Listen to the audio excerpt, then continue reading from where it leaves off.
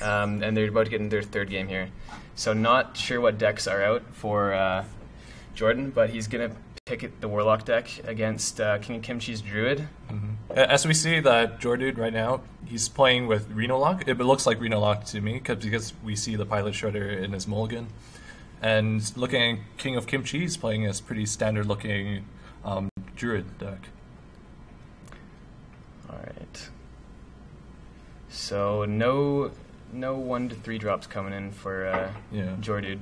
Yeah. Looks like a nice curve though on the other side for King of Kimchi, and he's going to choose to coin out the Wild Growth over the Living Roots this turn. Definitely coin out the Wild Growth. Need that ramp early. Definitely need that ramp early.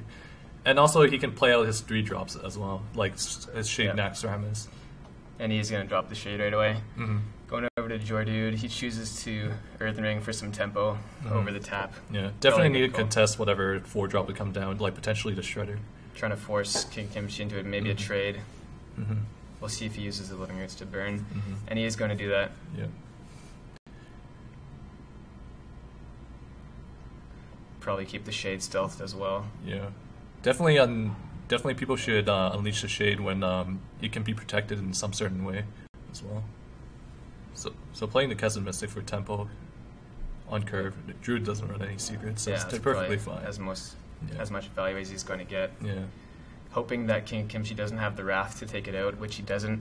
It looks like we're probably going to see Druid of the Claw taunt here. Picking up the Implosion. Pretty nice draw for him. Gives him something to deal with the bear, and that's guaranteed even if he hits a 2. A 2 on that one, so he's going to go ahead and do that. Pretty average, nice. Pretty average. Not 4. Can't complain about that one. Can't complain. At least, even if it's 2, it's not bad. It's still tradable. But now he can actually contest the Shredder. Yeah. And that turn 2 Shade is going to come in big. 5/5 already. And he's got a nice curve there with the Shredder and the Hero Power. Jordu's turn looking pretty nice, just slamming down the Sylvanas, forcing Kim of Kimchi to trade.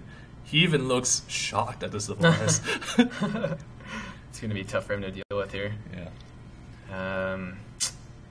Maybe swipe Hero Power, but then he gives up one of his big minions. Yeah. My guess is we're just going to see him go face with everything. Chooses to take the Shade out. Gets 10 damage on face. He'll probably kill one of the imps. I guess just in case Sylvanas actually steal the Shade, you do lose on that 6 damage. And he goes face with that. Yeah. That's interesting as well. But it's going to make Jordan play defensively. I wonder if he's going to choose to Reno here.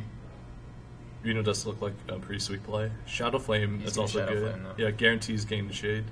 Nice. He clears the board. He's above the 14 health. And he gets the Shade over on his side.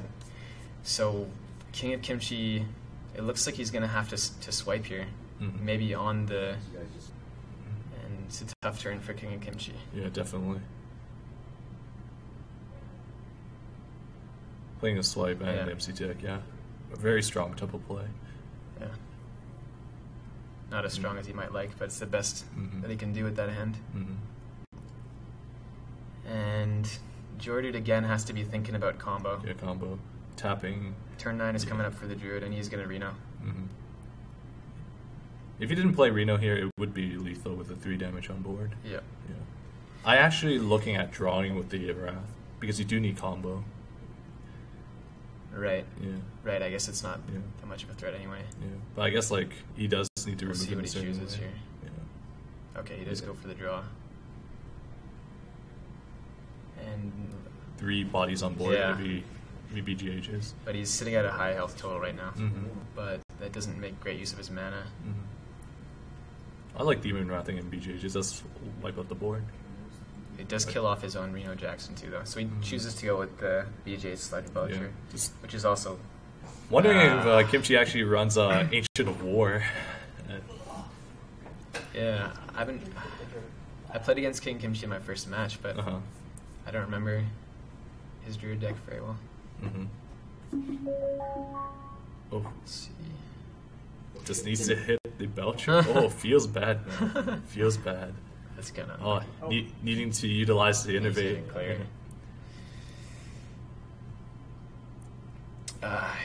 So looking for very dim for Kimchi, having only innovated and force of nature. Ooh, interesting. We do see a Doomsayer in this Reno deck. Probably just see a Dr. Boom drop, I would guess. Yeah.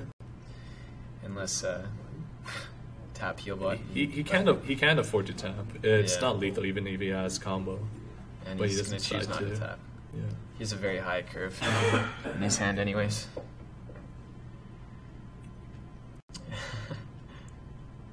Very interesting though, but he didn't have the anti-heal bot. He could have consistently had his health high. He's not really in any danger of lethal. It's true. Yeah, it's also true.